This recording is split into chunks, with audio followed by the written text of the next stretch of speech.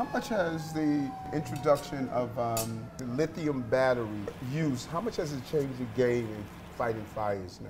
It's a huge difference. Is it? It's huge, very hot, very fast, you know, unpredictable. We don't know it's there. Usually, you know, if you have a bicycle, it's outside. Right, now right. people are keeping these in their apartments. What we assume is in the apartment is just furniture and combustibles. We Right. don't assume that there's bicycles in there with these batteries.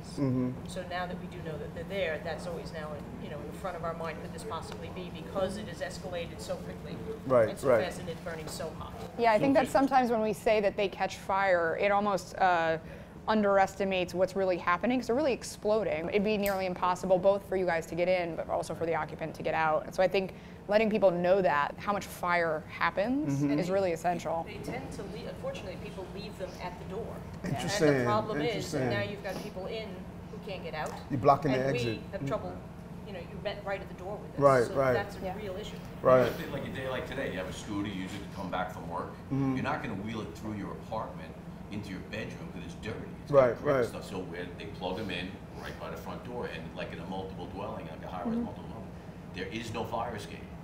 Right, so that's their only way in and out, and they're blocking their own way. They don't know that though. It's not, you know, Right, it's right. not, it's just maybe we have to educate people a little bit. Education is Yeah. crucial. Yeah, Right, yeah. absolutely. Yeah. Yeah. Just like close the door. Same Right, thing, it's right, education. right, It's right, education. right.